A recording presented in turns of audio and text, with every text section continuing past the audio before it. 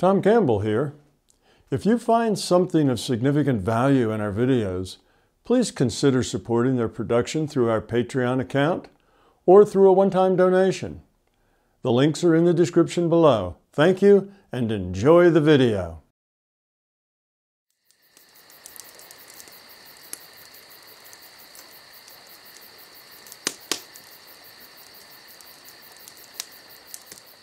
Good afternoon, everyone. Welcome to the 76th Fireside Chat. We have some interesting questions today, and let's get started with Tidi Nordium. And Tidi's the organizer for the MBT volunteer group. So we welcome you today, Tidi. Please go ahead with your question. Yeah, I have two questions. And the first one is actually a follow-up from the Q&A that we had in March with the volunteer community. That was a question from Theo, if you remember, Tom. The major theme of that question was about getting rid of negativity and becoming authentic. So now we have talked this over and over, and Theo would like to learn more from you about becoming authentic. So his question is, what does it mean, becoming authentic, and how do you become authentic? Okay, that's a good question. Let's maybe first start with the antithesis of being authentic, and that is that you live toward an image. See, that's the opposite of being authentic. You do things because you think you should do them, because people expect you to do them, because it's what your culture tells you you should do. And it's not really what you feel like being or doing, or doesn't really suit you, but you do it anyway because you think you should. Like, for instance, being nice to people, being polite. If you are polite to people because you think you should be, and your culture requires that, then that is not as good as being polite because you are polite, because you just are polite and you like people and you want to be positive and nice and interact with people in a way that is positive. And that's why you do it, not because you're being pressured. You know, we could talk about law. If the reason you don't commit a crime is because you're afraid of being punished, well, that's not nearly as good as you don't commit a crime because you know it's wrong. You see, there's a difference between acting kind and being kind. So it's this difference between acting and being is really the key to being authentic. When you're authentic, you're not acting, you're just being who you are. So we talk about change and getting rid of fear. Until you are authentic, you can't change because you don't own yourself. You know, you're not in charge. You're just following your image of what you think you should be. It's only when you own yourself that you can change yourself. So that's why the first step of getting rid of fear is becoming authentic. Ask those questions. Who am I? What do I stand for? What's important and what's not? Now, you may decide that you care nothing at all about being polite. Well, I'm just not polite. I'm just a grouchy person, and I don't feel like being polite. I feel like just saying it the way it is, and if people like it, that's good, and if they don't, that's okay too. I just don't care what people think. Well, if you have that attitude, then that may be authentic, but it probably is also not helpful. It's not going to help you get through life. It's not going to help you be positive. It's not going to help you communicate to other people. It's going to get in your way. So it is indeed authentic, but when you're authentic and things don't work well for you, then you change them. So you decide that being polite is like politeness is like the lubrication of social interaction. It makes social interaction work more smoothly, be less prickly, be more productive. You're able to communicate more effectively if you can, if you conform to your culture's rules and politeness. And of course, that'll differ from culture to culture. So it just helps you interact with people. And that's a good thing, because interacting with people is a very good thing. That's where most of your learning is going to come from. So if you say, well, I'm authentic and I just don't care about polite, well, okay, then live that, be that, and see how it works. If it doesn't work, then change it. If it works great for you, then keep it. But at least you're authentic. You are who you are. You're being who you are. Now, most people walking around today don't really know who they are. If you ask them, who are you really? Who are you at the authentic level? What's the authentic you look like?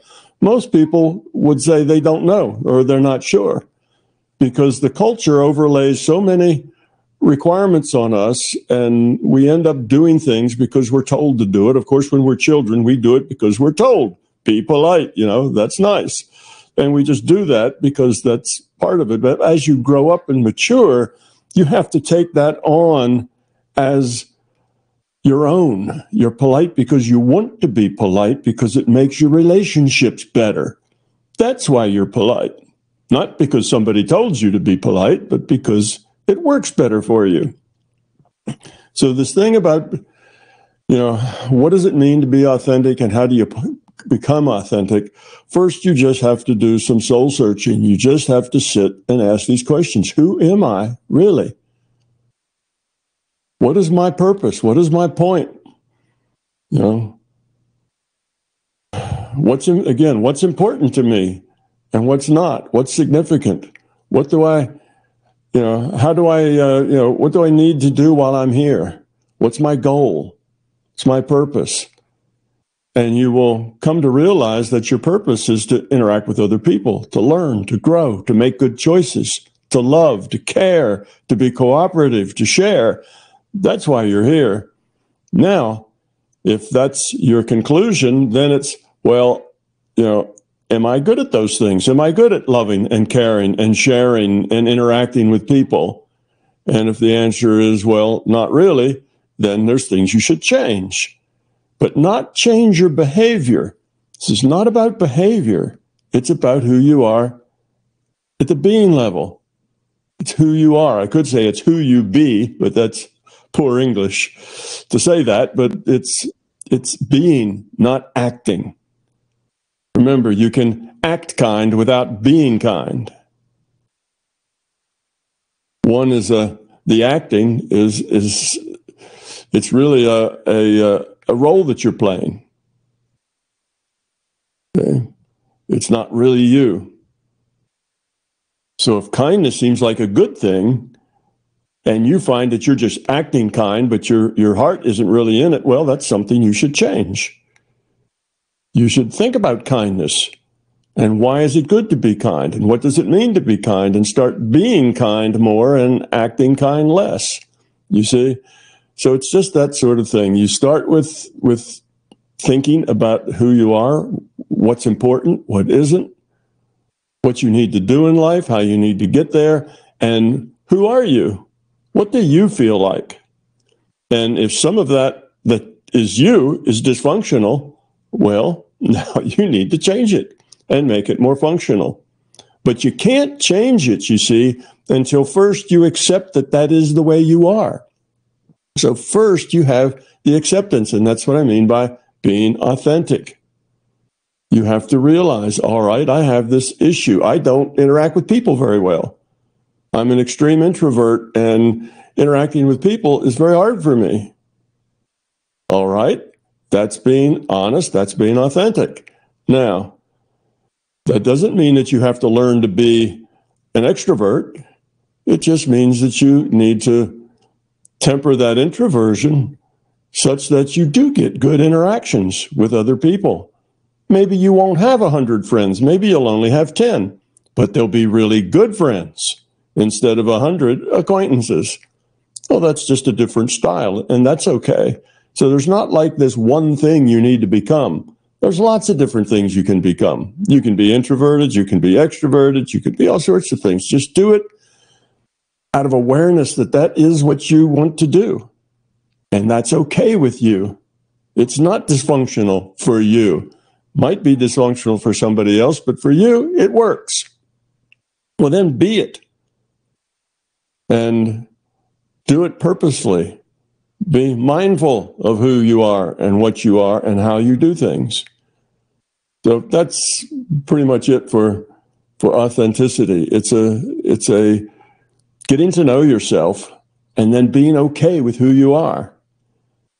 And if you're not okay with it, change it. If you are okay with it, stop feeling bad about it. Stop complaining about it. Stop, looking at the downside, but just accept it and say, that's the way I am. It's the way I want to be. It's not interfering with my life. It's not dysfunctional. And I'll just be that way. And I'll accept the stuff that comes to me because I'm that way. You see, then you accept it and then it's okay. Then it doesn't bother you. Then you don't have buttons. Then it doesn't make you upset. Then it doesn't give you anxiety, you see, because you just accept it and you're okay with it. So I hope that answers your question, TD and Theos. I think so. He may, another question flew in while you were talking. I was thinking he may wonder, how do I change it? Well, just by wanting to, by being committed to. Right. That's how. You have to have a strong commitment to, I want to be all that I can be. I want to be as functional as possible because I want to learn and grow and love and care and be a part of the solution here on this planet rather than part of the problem. And in order to do that, I have to be authentic. And wanting to be authentic, not just wanting from the intellectual viewpoint, but wanting at the being level, really caring, that's what will make you change. It's not, I want to do this because I think I should. Again, it's, I want to do this because I need to. It's important for me. And when you have that attitude, you'll change. That's your intent, modifying future probability, and the change will come. So you get there, you become more authentic by really wanting to, which means if it doesn't feel good because that makes you nervous or you get anxiety, well, then you need to work through that. Not just say, oh, well, I can't do that because it gives me anxiety. Well, then you don't want to enough. If you really want to change, you'll find ways to work through that anxiety. Get beyond it, get past it, if that anxiety is dysfunctional. So it's not just accepting things the way they are. That's what I don't mean that by acceptance. I mean that you accept reality as it is and accept yourself as who you are and change what you don't like about it. Yeah, I think that this is very helpful, I think. Okay. Thank you very much, Tom. You're welcome. Okay, Eric, did you want to go ahead with your question at all? Oh, yeah, thank you. I would like. So I had a question on a different topic. It's about fear and intuitive abilities.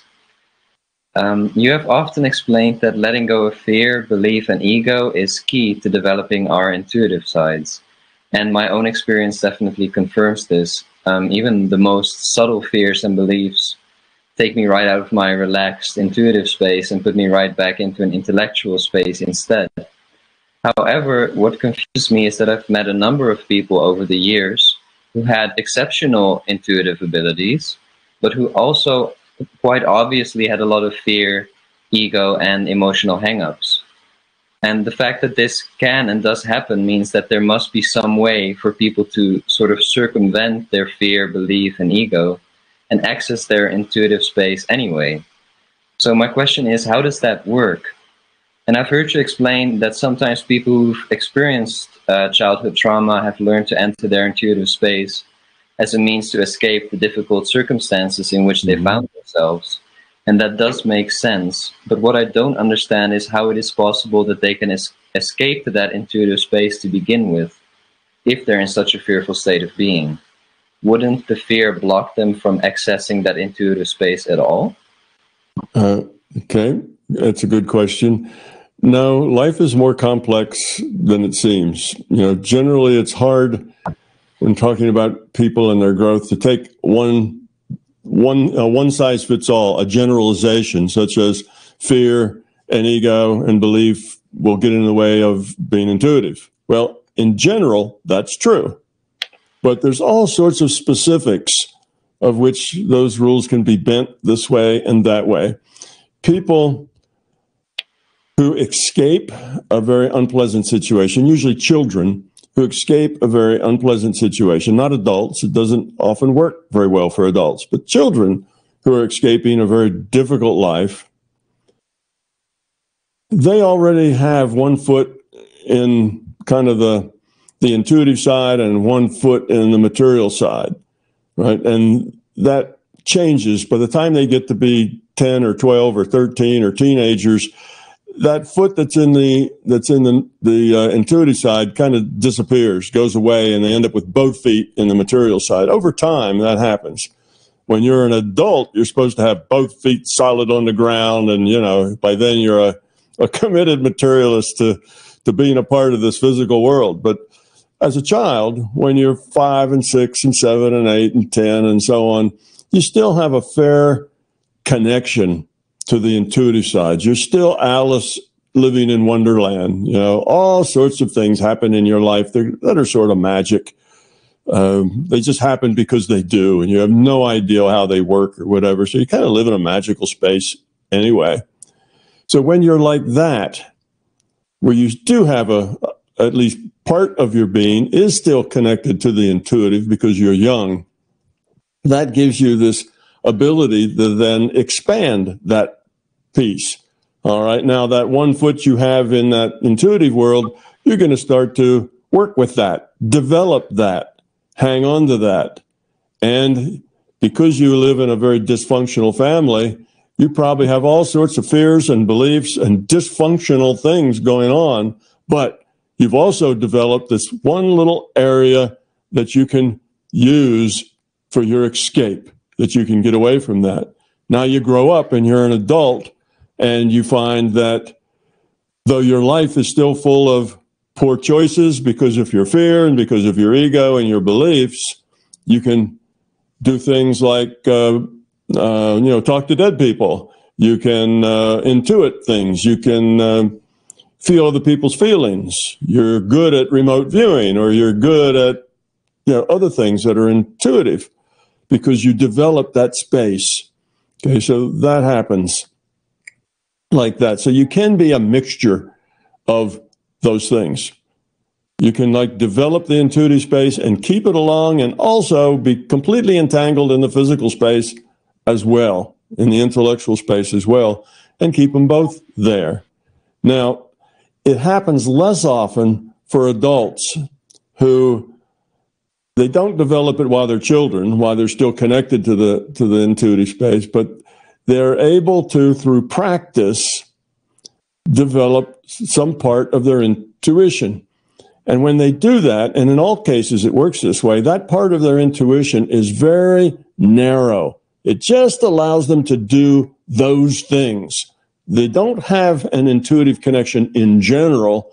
They typically have a very, very narrow intuitive connection that just does this, but not much else, because they've practiced just this and not much else. It's not a general attribute of theirs to be connected to their intuition, but it is a specific thing that they've practiced and that they do. So you can do that, and you can even do that as an adult, but it takes a lot of time. It's not so natural as it is when you're, 10 years old. It's just, you can just drop into fantasy land and go off into the non-physical, and the rest of the world drops away and you feel a lot happier. Whereas if you start when you're 50 or 40 and you say, oh, I want to learn how to remote view. Okay, you can go take a course, go practice it, go remote view, and you can work on it and practice and do the skills and get teachers. And if you do that for, 3, 4, 5 years, 10 years, you can get very good at remote viewing. So here you are, this very good remote viewer that you didn't learn until you were 50, but you're also still have a lot of fear, have a lot of anxiety, get angry, you have this other dysfunction along with it. But you just do remote viewing. That's it, because you practice that and you learn that. So you have that intuitive skill, but it's a very narrow focus into the intuitive world. And it's something that you have learned to do. And you learn to do that through lots and lots of practice. And you take that other part of you, that intellectual side of you, and you just set it aside and you do this. It's an either or. You can't combine them both. You can't live in both spaces. You can be in this space or in that space. And you're only in it in a narrow way. And the reason it's narrow is because it's only because of your practice that you can develop it. And, it's hard, though some people practice and they play, the piccolo, the flute, the piano, and a guitar. But sometimes they do that, but that's unusual. Typically, people aren't that aggressive in their learning. Typically, they get something and that's it. They just play the guitar, period. They don't play 6 instruments. So people tend to develop just a very narrow process. Now, a big difference is that when you get rid of your fear and your ego and develop that intuitive side doesn't become an either or. It becomes part of your life. It's just part of who you are and the way you live. And your life is lived through that intuitive side and the intellectual side working together. In other words, you can make it into an integrated whole. When you have a lot of fear and belief and ego, then it doesn't usually work like that. It's an either or. You go off and do this other thing, or you can come back and do this physical thing, or you can go off and do that, remote viewing or communicating with the dead or whatever else it is, seeing auras. You can develop that skill and just jump back and forth between them. It's not really integrated to your whole life because your whole life is really kind of incompatible. You've got parts of your life that are incompatible with other parts, but that's okay because you only do these parts then and these other parts otherwise. So that's the big difference. It's not really the same kind of thing. Developing your intuitive side in general such that it becomes a part of your life, that's on the path of growing up. Developing your intuitive side because you practice a whole lot, that's maybe on your path to growing up, but doesn't have to be. That could be done whether you grow up much or not. So would you say then that for, let's say, an adult who gets rid of their fear and their beliefs and their ego, so the intuitive part becomes an integrated part of their life, would you say that for them it's not necessary to learn specific abilities because it's already sort of part of the package? Yes. Or would they still need to learn, like, okay, I want to do remote viewing now, and now I want to learn to see auras? Would they still need to tackle each one of those things individually? Well, if they wanted to do those things, those particular things, then they would have to practice them. Yes, they would have to learn the particular skills that go with them. But I doubt that this person who's gotten rid of their fear and their ego and their beliefs would feel that way. They wouldn't really care whether they remote view or not. They wouldn't care whether they could see an aura or not. None of that would be important to them because they would get all the information they needed whenever they needed it. In other words, it would just come to them. The things they need would come. They don't have to do a particular practice to get it. They don't have to do anything to get it. All they have to do is need it, and there it is. You see, and that is all life requires. That's everything that you need for growing up and for going through your life. And the fact that you're not really all that good at telling somebody what the picture relating to this number is irrelevant. Because in general, you're connected.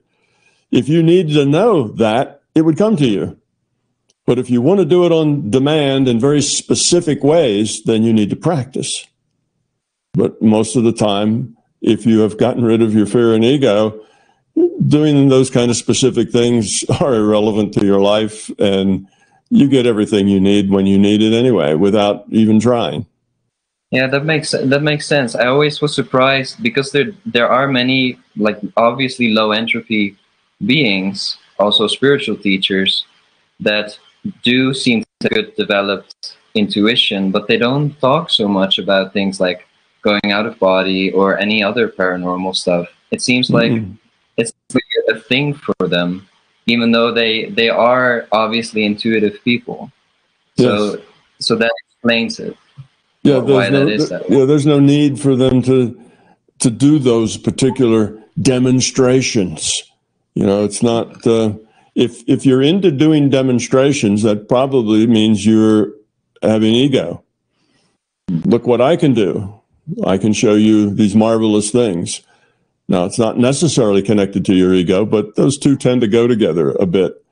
So mostly the people who really are evolved don't do those things. And if you ask them to, if you say, oh, okay, you're a Swami and you're real knowledgeable and you're highly evolved people, tell me what's going on in, such and such a place. Well, they probably would say, no, thank you. I don't do tricks. I'm not about doing tricks. I'm not about trying to prove it to anybody. Giving people proof. Well, if you are all what you say, why can't you do this? Go tell me. I set up a certain thing inside my house in the living room on a rug, and I want you to tell me what it is. And the Swami would just kind of shake their head and ask, let's go on to the next person, because that's irrelevant. You can't prove anything to people.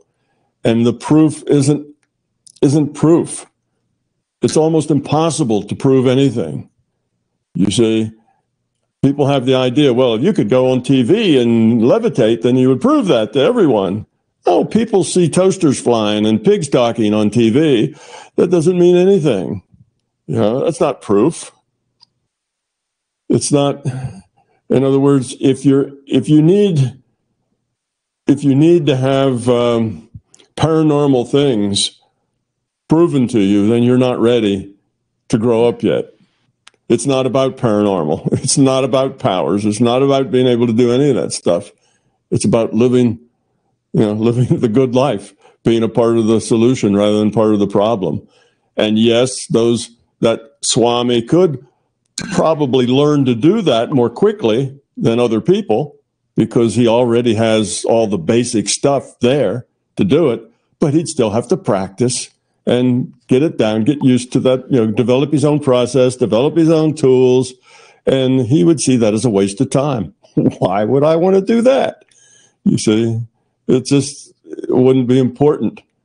But to do it, and to do it well, yes, you'd have to practice and develop it, because you're not used to going out and seeing what's in somebody's rug on their living room floor. What you're used to doing is, as issues come up in life, answers come. Right. That's what you're used to doing. So they're different processes. And so it would take practice. So no, just because you're well developed doesn't mean that you're going to be good at doing tricks.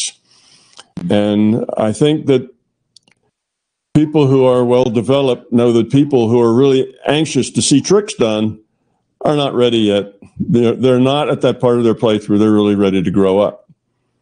They're looking for proof that reality is different than it is, but they're trying to approach spirituality with their intellect.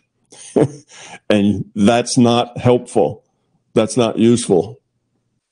So anyway, that's kind of the way that works. Yeah, thank you. That really clears things up. Thank you very much. So I just wanted to ask Tom, because you you seem to live a life where you like are very giving and you don't seem to have any agenda, and so you seem to be very like fearless, and I just wanted to know how does that feel like? Like, how does it feel like to be you? Like, how do you relate to your life, and how do you deal with daily struggles? And just like some insights of how it is like to be you as low entry being. Well, from my viewpoint, I'm just like everybody else. When I run into things that are a problem, then I need to look at them, and I need to say, what's my best choice here? How do I relate to this? And if I say, well, here's some choices, and I might be inclined to do that, but that's not really the low entropy solution. Well, then I need to change. So I'm I'm doing the same things that everybody else is doing. I'm just probably doing them in a little different place in the process. It's like doing math. When you're 8 years old, you do math. You're learning how to do long division. You're learning how to work with negative numbers and so on. And you're doing math, and you have to work on it. And then when you're in graduate school, now you're doing more advanced math, but it's the same thing. You're still struggling with the concepts. You're still trying to figure out what does it mean. You're still working on things. You're just working at a little different level. So I don't know. I find my life to be fun. My life is generally, 90% joy, 90% okay. I don't get my ego wrapped around things, and therefore things don't upset me or bother me. I see a lot of dysfunction in the world. I see a lot of dysfunction in people. I run into people who aren't very nice, just like everybody does. I have to deal with people who are trying to cheat, lie, and steal, just like everybody has to deal with people like that. But that's the way it is. I see those people as just who they are. They just are who they are, doing what they're doing because that's where they are. That's the point of their own evolution that they're in. And I don't expect them to be different than that. I don't get angry at them. I sometimes take steps to not be abused by them, take steps, not to be cheated by them. So I don't necessarily call that pushing back, but I can be wise in how I interact and approach such people so that I'm not just an enabler of them, but at the same time, none of that gets me upset, and none of that causes me anxiety, and none of that is something I particularly sit around and think about at night, that keeps me awake or anything else. It's just life. So life is fun. Life is full of little challenges. It's interesting. And what makes it interesting are the people in it. The nice people and the bad people, all the people in it. Make it interesting and make it a fun challenge. So I don't know, I am just what I am. I try to stay authentic. I try to stay mindful of what I'm doing and why I'm doing it. And every day is just another opportunity to grow up and to be helpful to somebody. To share, to give something back, to be part of the solution. So I don't know what to tell you about that. It's from my viewpoint, I don't do anything special at all. I just am. I just am the way I am, and it's easy. I don't have to do anything. I just kind of go through life being myself. What could be easier than that? And but you do also have sometimes you want things, but do you always? Is it then also authentic, like to always communicate about what you want and need from a person? Like, do you do that if you want something from somebody? Like, you do it you ask them directly. Well, if it's something that you want or need, or that you're struggling with, something that if you don't get, it's going to make you unhappy or it's going to cause a problem, then you should voice that. Yes, you should share that and say, I'm having this issue. But you share it not in a way of, you're wrong because you're not giving me this and I'm right to need it. It's just the way the world works. And, you need to change. If you come at it from that viewpoint, then all you'll do is start an argument. But if you come from a viewpoint of, this is how I feel, not justifying it, not saying that this feeling is right and should be and is the correct way to be, but this is how I feel. That's all. That's just being honest and sharing. And if you say, this is how I feel, and if you do this or that, or if you don't do this or that, then this is how I'm going to feel. And those feelings are kind of a problem for us in our relationship. And then just leave it open for discussion with the ideas that, do we want to change that? Is there something needs to be changed? Do you change? Do I change? Do we just live with it? Or are we all just a little smarter because we know it exists? And now we won't just kind of blunder in places that are going to cause trouble because we don't understand. So yes, it's always good to be honest, to be straightforward, to say what you're thinking, what you're feeling. If you have needs and you want that other person to understand your needs, well, they won't if you don't tell them, probably. So tell them, but don't tell them here's how you have to change to be the way I want you. You see, that's not the right approach. This is just, here I see as an issue or a problem coming up, something that we should be aware of. And then you solve the problem together, not taking any of the possible solutions. One solution is they change. Another solution is you change. Another solution is that you both change a little. You see, there's all kinds of solutions. There's probably 10 different kinds of solutions. And together, you work it out. You decide what it is. So let's say you're in that arrangement and the other person's come to you and there's some kind of issue, but you really like that person and you want to keep the relationship going, but it means you're going to have to do something you really wouldn't have done otherwise. Well, if you do that with a negative idea, oh no, okay, I'll do it. I don't like it, but I'll do it.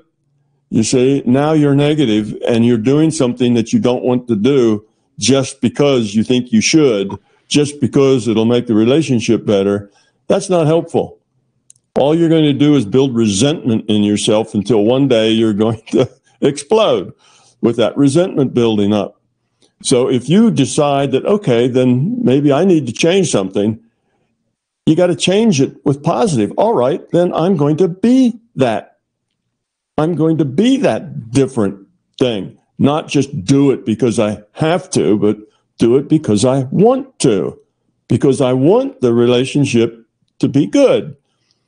And I can see how it is and how that other person needs that. And even if I decide, well, the only reason that that person needs that is because they've got all this ego and they've got all this fear, and that's dysfunctional, and I shouldn't have to put up with that. That's their problem. It's their ego and their fear. They need to grow up.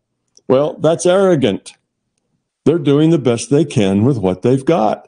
If they've got fear and they've got ego and that's causing them a problem, well, you may have to work with that.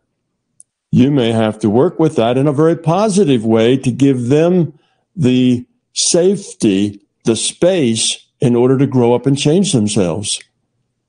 You see? So whatever you do it positively.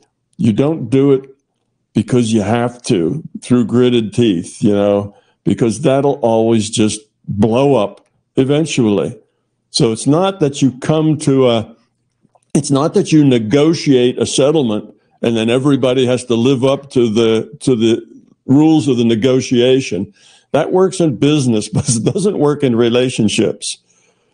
Relationships, that doesn't work. It's not that you both have to put on images in order to please each other. That's going to self-destruct in time. It's that you both have to be authentic and please each other. And that may mean that you actually have to change. You may have to accommodate somebody's fear and somebody's belief and somebody's ego. You may have to accommodate it and accommodate it positively. Just accept it. It is what it is, and it's okay. Don't be upset by it. You see? So, again, it's a matter of always stay positive and be authentic. Do both of those things so you are authentically positive, not pretending to be positive.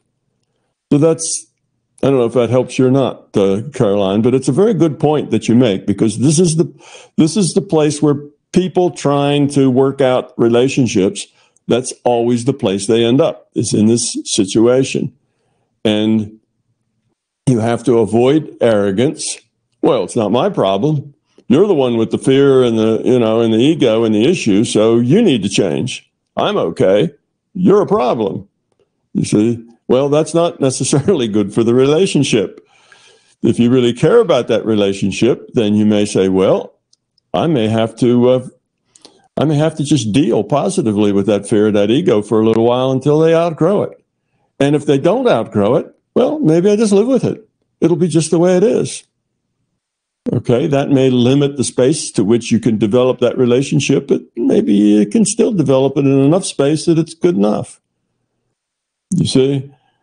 So these are the fundamental issues that people run into. And it's not just boy-girl relationships or, significant other relationships. It's all relationships are like that. Relationships with your children, with your boss, with your neighbors. They all basically end up in that same kind of an issue. How much do you demand to meet your needs, and how much do you give to meet somebody else's needs? Well, demanding mostly comes out of ego and fear. Giving mostly comes out of love. It's probably a lot easier to demand than it is to give, because give requires quality. Demanding doesn't require much. So it's the harder path to walk, but it's the one that in the long run creates the most happiness and the most, and the best relationships. That was very helpful. I like how this turned out. Thank you very much. Well, it's a really good question, and I think a lot of people will find that helpful, because it is the central core of relationship issues. And that's, I say, the way we learn is through our interactions with other people, right? So this is the stuff that we're interacting with, this stuff we're dealing with in order to learn. And everybody has relationships with other people. You don't live on an island by yourself. So this is the core understanding that you need. It all has to do with that being authentic and being positive and kind of accepting others as the way they are, being able to accept them that way, and not having to have everything the way you want it. Yeah, I just feel like if I would be authentic all the time, then sometimes I would seem like a little kindergarten child. Because if I would really share what's going on in my mind, it would it's just like this needy little girl, and it's also embarrassing in a way. Well, be it though. Be it. Go ahead and be that needy little girl. Just express yourself and be that, and see where it takes you. You see, instead of letting it all be theoretical, which is okay in theory, you'd just be a needy little kindergartner and it would be embarrassing, and you go through all of that, but just do it. Be honest, be authentic, be who you are. And if you indeed are a tedious little kindergarten girl, then you'll see how that works. You'll see what it does. You'll see how others react to it. And then you can decide whether you need to change that or not. And not change your behavior, but change the feeling, change who you are. You see, because until you experience it and just do it, just experiment and do it and be it and see how it plays, it will probably play out very differently than the way you think it'll play out. Because the way you think it'll play out is a reflection of your own fear and ego. The way it actually plays out will be how it actually plays out. That depends on all the players, you see. So my advice in that situation is, you can tell the people in your environment, hey, I'm going to do a little experiment in being authentic, and I'm just going to tell you exactly how I feel. All right, so be ready for this. And don't be mean. I'm just going to be me. So do it. Do exactly what you want to do, and then look back at it after you've had enough time to see how that actually plays out. Not just for an hour, not just for first thing, but be that way for a week, for 2 weeks, a month. See how it plays out. Then look back at it and decide whether you need to make any changes or not. That's kind of the way to go through it. So see, that's what I mean. To grow up takes safety. It takes you in an environment that's safe enough for you to stretch out past what you're comfortable with, for you to do things that you might find embarrassing. That's why if you're going to help somebody else grow, you want to give them that safe space that they can be themselves in, you see, because that's the space in which they can grow. Now, you may give somebody that safe space that they can grow in, and they may not grow. They may not be ready to grow up yet. Well, okay, that's all right. When it's time, when they're ready, they will. And if they're never ready, well, that's okay too. You'll just take them the way they are, you see. So as long as you're positive, it's all win-win. Everybody always wins. So my suggestion to you is just be that spoiled little girl and say exactly what you feel, exactly when you feel it, and see how that plays over some time. See what actually your environment does with that. Just do it and be it. And you'll learn a lot. You'll learn a lot because you'll see yourself in a way that is more authentic and more real than you do now. It'll be a growing experience. So that's how you grow up. You get in a safe space and you just let it be whoever you are and however you are. Just be it and see what happens. Now, if your space is not safe and you're afraid to do that because you're immediately going to get criticized, you're going to be told how wrong you are, and you're going to be put down, now you never attempt it. So instead you carry on an image of the way you think you should be rather than the selfish little girl that you think you are. You see, so you pretend to be something else. But that pretend just grinds away at you, grinds away at your happiness, grinds away at your positivity. And you just end up going through life with a fake smile on your face and really kind of grudging underneath that life isn't fair and you can't be the way you need to be. See, so that isn't a pretty ending. So be honest, be straightforward, be yourself. Find a safe space to do that in and let the chips fly wherever they do. Do it for 2 or 3 weeks, a month, and see just exactly where that takes you. You'll learn a lot. It'll be a great experiment, and you'll probably grow up a lot. And so will everybody around you. And then give them a chance. Say, okay, I've done it. Now you guys, you be authentic. Let's do it one at a time. The rest of you can be the support for it. We'll do it one at a time. It's a good way to interact with people. See, we're so uptight about being ourselves and about having the right image and not saying something that's going to get criticized. We're so uptight about that we're really afraid to take the chance to grow. So we just persist in our own little narrow belief system and our own little, set of images. And then inside we feel kind of empty and we don't feel satisfied and things aren't quite right, but you don't know how to make them right. You see what I mean? The problem just gets worse. So, yeah, find a safe place and let it all hang out and see what happens. If you're in a relationship, then take turns with that. Okay. I think that's a really good idea. Yeah, thank you very much. Sveta had some trouble connecting, but she has asked that I ask a question for her. She's on listen-only mode, and her question has been typed into the chat box. She is asking Tom what he thinks about the current escalation of war around the Ukraine. She has a lot of loved ones there, and not politically a comment, but how does it look to you from the perspective of MBT if you have a chance to reflect on yet another conflict that the rest of the world doesn't know much about the psychological and historical values taken into consideration?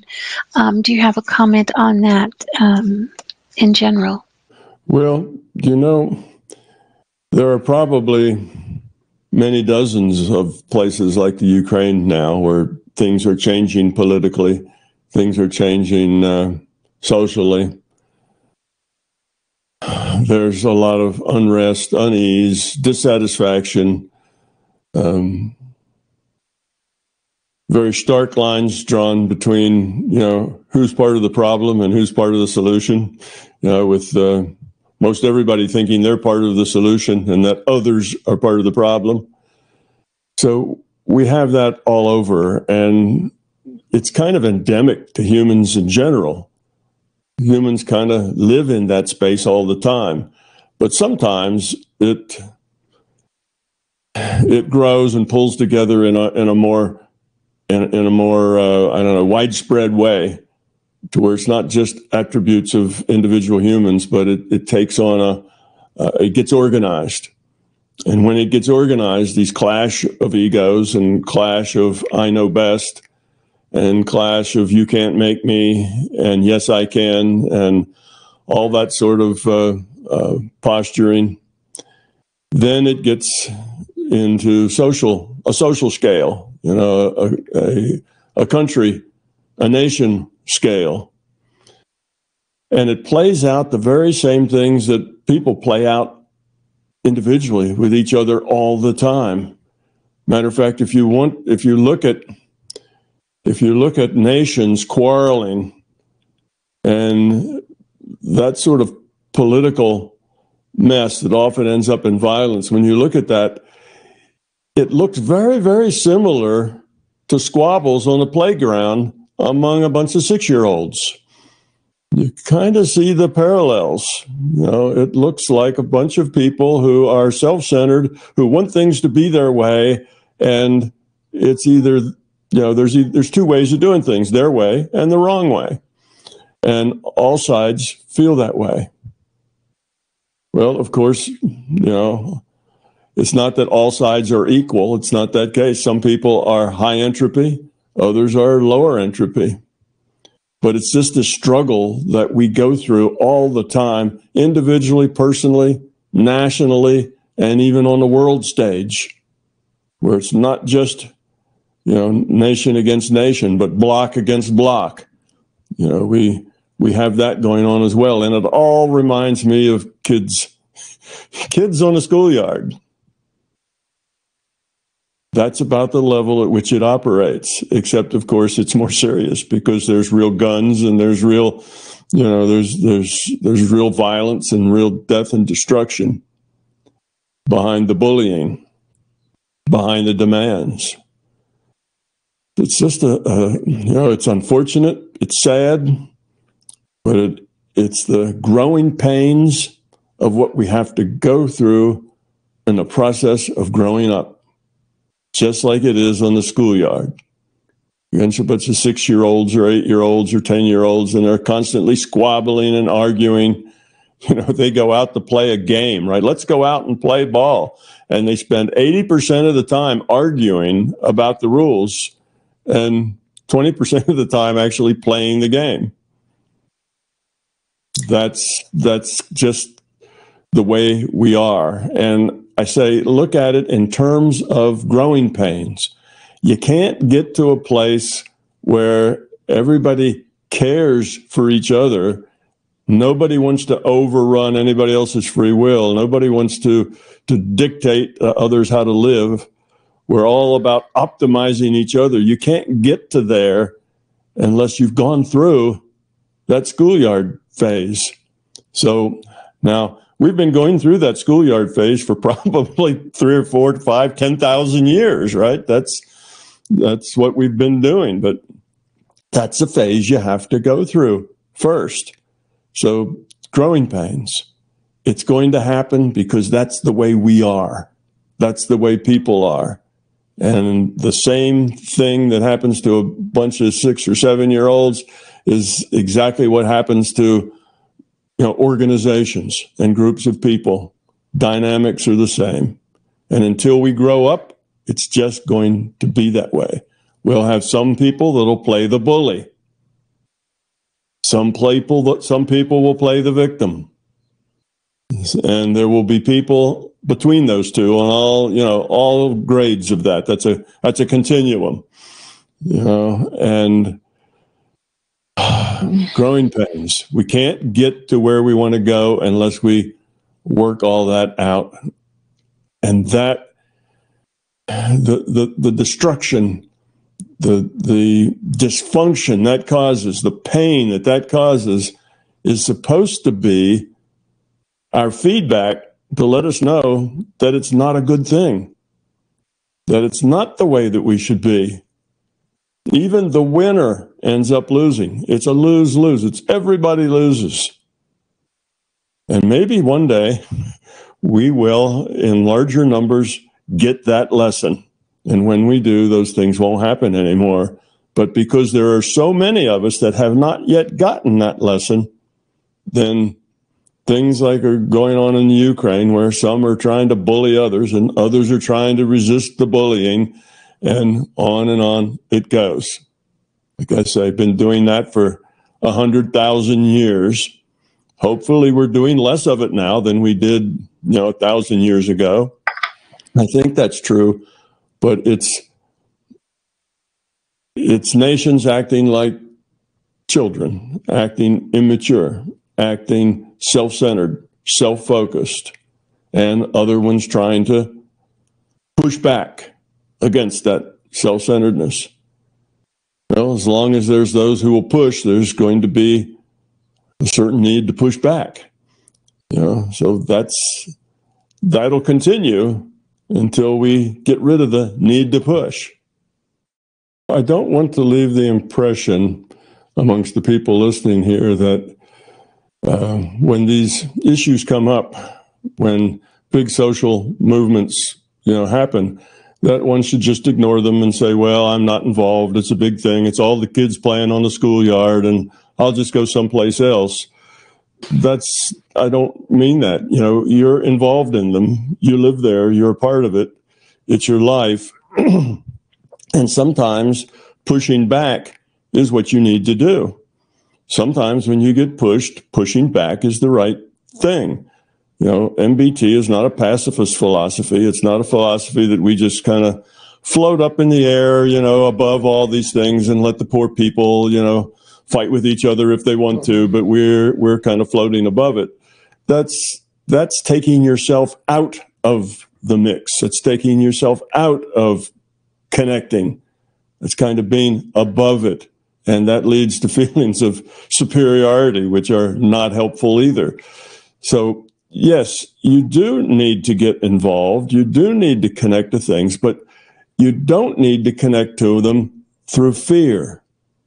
You don't need to connect to them through, anger. If you connect to them through fear and anger, then you do become part of the problem. But it doesn't mean you just sit on your hands and do nothing, You need to be a force for low entropy. You need to be a force for good. You need to be a force for caring and for love and for cooperation. And you need to do that as much as you can. And when you're pushed to something that's high entropy, then pushing back is okay. Being involved is okay. But if your involvement gets you angry, gets you upset, makes you mad, then you become part of the problem. You're not just part of the solution anymore. You're part of the problem. So resist, yes. Push back, yes. Live the right life, yes. Don't do the wrong things, yes. But stay positive. Stay positive. Always be a force of positiveness. Add to the solution. Don't get angry, get upset, get your ego twisted up around it, because then you become part of the problem. You can, if you stay positive, even if you're in a terrible situation, if you can stay positive, then that terrible situation doesn't drag you down and make you a part of it. Now, it doesn't. So when I say that you don't become a part of it, I don't mean you float up above it and don't interact. What I mean is that you be positive, and then it doesn't drag you down. It doesn't get your ego and your beliefs connected to it. So it's possible, even when you live in a terrible place where terrible things are going on, that you can still be positive. You can still be happy. You can still smile, you know, and people sometimes, I hear them say, well, if this doesn't make you angry, then there's something wrong with you. Anybody with a brain, anybody who cares would be angry about this. And that's not true. Anger is part of the problem. You see, anger is part of the problem. You have to stay positive, stay happy, keep the smile on your face, and still resist, do the right thing, push back when you need to, but not in anger. You see, not from negative space. So you can find happiness even in the midst of a terrible situation if you don't have your ego and your beliefs twisted up in the problem.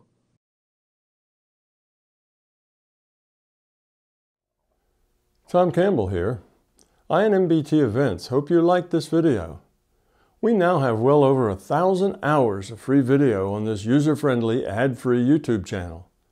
Though these videos are free to our viewers, they represent many thousands of hours in production and editing, and many thousands of dollars invested in video and audio equipment, along with the required computers and software to store and process the raw video into finished products. So far, all of this content has been funded directly out of our own pockets. Be assured, we will always continue to do what we can.